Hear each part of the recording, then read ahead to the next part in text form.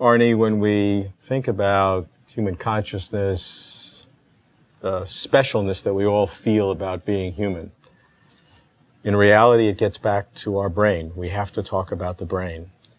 How could this 3-pound piece of matter, think and feel? It seems incomprehensible. Robert, I guess that's the most pressing question that any of us can answer. And obviously, we don't know. Let me take a whole brain, just use it as a kind of, more as a thought weight than anything else. We do know that action is based on input and output.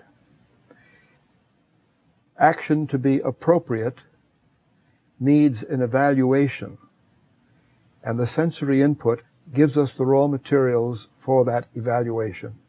And the output then presumably allows us to produce the activity on the environment which is most useful for the organism at that particular point in time. It's a bromide to say that the cerebral hemispheres developed to this extent in order to make cognitive activity, thoughtful, meaningful decisions possible. So this brain, we're now looking at the top. Now, how would you put this, like if this were in my head, how would that look? If this were in your head, your forehead would be here. So I would be down. You'd be this way. Okay. Forehead here, eyes and nose beneath. In back, this would be the back of your head, and of course your neck would be down here. Your spinal cord would be coming up out of the brain stem. So in its situation, this is what you'd have. This could be me. And this could be you. As a matter of fact, this brain is in remarkably good shape.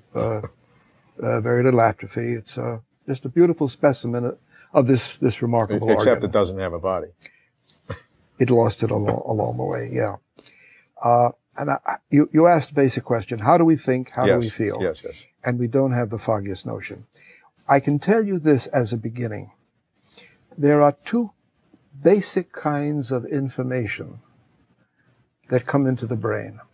One is the information about how much, what, where, when, the qualia, the components of the individual experience. The other part, the other informational component, is not the quantity and not the quality, but the intensity of the experience. There are actually two parallel systems. One, and I'm going to go to the half brain for this. Okay. One, we're looking at the inside. We're looking at the inside now of the hemisphere. Here's the brain stem that's been cut in half right on midline, right in the middle. Information is streaming up, the specific informations that we've been talking about, streaming up through the brain stem, through what we call fiber bundles or tracts, entering eventually, after many relays, entering the cortex. Then there is a second system that occupies the central core of this so-called brain stem. And this central core carries not specificities about the information, but some very general signatures of the information. How much? How frequently is it occurring? And very importantly, what significance does it have to me? We call this central core the reticular formation, which means it has a spattered appearance in the histological preparation. That's unimportant at this point. But these two have to work together, because it's one thing to have specific information. It's another thing to know how urgent it is. Information is flowing in all the time. So we have to establish some priorities. And it is this second system, this reticular or core system, that helps us establish priorities. To give you an example, if there's a stimulus in this room, we're aware of it. If that stimulus goes on regularly, the reticular core quickly realizes that this is not a threat to us. It simply begins to disregard it. And the emphasis that sensory information gets in the cortex, the emphasis begins to go down. And if it continues long enough, we'll disregard it entirely. So the reticular system, in a sense, monitors our attention and what we focus on. Absolutely. And many people, and I happen to be one of them, feel that one of the basic foundations of what we call the conscious experience, consciousness, lies in this reticular core of the brain stem and its modulation of entire brain, that is to say, of cortical activity. So we have to continuously think of these two systems working together. One, the qualia, the quantum components of the experience, and the other... Different sensations. Exactly. The other, the impact, the frequency, and the, what shall we say? Importance. The importance, very good term, the importance of that information. And the cortex, then, is going to deal with that. And that, of course, is one of the great unsolved problems. How do we deal with that? We know that the cortex becomes the repository, not only of the immediate, momentary experience, but is and has been the repository of the experiences we've built up over a lifetime, something we call memory.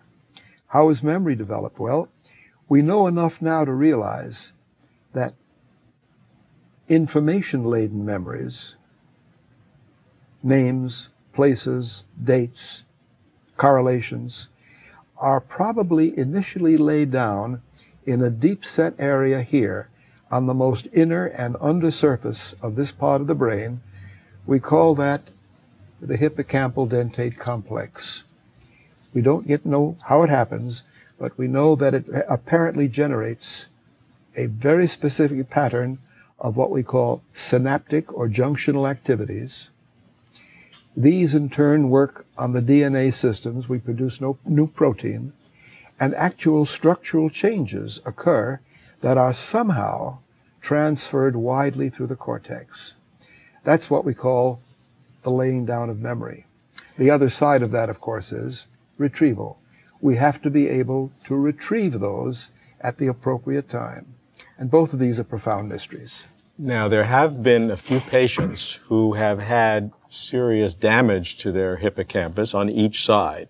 In some cases, epilepsy or different things. Sometimes they've had to be taken out for epilepsy.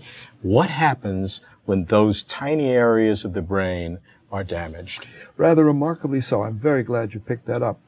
When we have bilateral, that is to say, two-sided damage, yes, those patients lose the capacity to lay down new memories. So I can remember what I did as a child or what happened any time prior to that. Exactly. But it's impossible to have new memories. That's right. So that every time they wake up in the morning, it's a brand new experience. It's like Groundhog Day, the movie. Absolutely. But it's not funny. No, it's, and of course there are some very well-known patients who have suffered this kind of disability, and they are among the most studied patients in all of neuroscience. It's an example, a sad example, but a very informative one of when injury can really reveal yes, what natural function is. And this is one of the prime ways in which we have learned about the function of brains, particularly of the human brain, where there are, of course, ethical constraints which limit what we can do experimentally. What about emotion? Emotion is seems to have a different characteristic than cognitive thinking. Yeah, we know certain things, and there's so much that we don't know. For instance, we know that the experiences that make up emotion seem to be generated in a part of the brain that lies here on the inner surface, we say the medial surface, and along this great central arc. We call this the limbic system. The limbic system includes cortex, and it includes several deep-seated nuclei, one of which is known as the amygdala, which means almond, the little almond. The amygdala is located under here, very close actually to the hippocampus, and the amygdala it's one of my favorite structures. If you asked me to define its role in one sentence, I would say the amygdala establishes the emotional valence of an experience. What do I mean by that? The amygdala decides if something that happens to you is potentially dangerous or perhaps pleasant. And one of the best examples, it's been quoted many times, is you're walking through a tropical rainforest. With the corner of your eye, you see something coiled under a tree. You recoil and then look at it. It's an old coil of rope. Yeah. So obviously, something warned us off until we had further cortical activity to evaluate what happens. This quick and dirty response is strictly part of the amygdala's job. Another example, the amygdala in action, we now know, helps us read the face of what we call a conspecific. You and I are looking at each other, we're reading each other's face, and we're drawing certain conclusions about, does he hate me or does he feeling friendly toward me? The amygdala is doing that continuously. And we find that in the animal kingdom too, whereas, for instance, in the animal kingdom, there'll be an alpha male or an alpha female, and the others live subserviently to her. You never challenge an alpha male by looking him directly in the eye. This is confrontational, and the amygdala picks that up immediately, works through a system that's close, the so-called hypothalamus, and sends fight signals. And so the alpha male immediately takes on against you. In the human world, visual confrontation has developed a somewhat different meaning. But again, this is the limbic lobe with the amygdala working to generate on a moment-to-moment basis emotional context. The experiencing of the emotion, the pleasure, or the rapidly beating heart and the rapidly increased respiration, they are taken care of by the little structure that the limbic system and the amygdala feed into. We call that the hypothalamus. And the hypothalamus directly controls these expressions of emotion that you have. All hormones? Through hormones and through direct neuronal connections. And between these structures that we've just mentioned, we have an emotionally, I was going to say emotionally valid, an emotionally valid reacting individual. And I say valid because there are syndromes, there are diseases where there's interruption of this system. And then the individual either is unable to express emotion or cannot control the flares of emotion. We know, for instance, that electrical storms in the amygdala can produce murderous, sociopathic, acting out types of activity. Well, that creates some serious challenges to the nature of free will and responsibility and legal liabilities. Very much so. And it's impossible at this point to draw a defective line because at what point does the individual cease having responsibility if his amygdala has a storm? Yeah. So we basically see several kinds of systems. We have the sensory inputs, the specifics. We have the association areas of cognitive associations, cognitive planning for the future in the frontal lobes, and then this fascinating limbic system, which adds emotional context to everything that comes together and makes us human. Makes us what we are. Yes, and as you put it that way, the only thing that I have to add is the fact, the component that integrates the feeling tone of an individual with the cognitive, highest level personality components are a set of almost anti-intuitive, you might say unlikely connections between the prefrontal or executive cortex and this system. Here is where we make our decisions and think about the future. Here is where we feel about these things. We put them together, and we have a lot of feeling about becoming something in the world. And in a sense, this is our signature. And each one of us is unique, Robert. That's for me, that's the most remarkable part.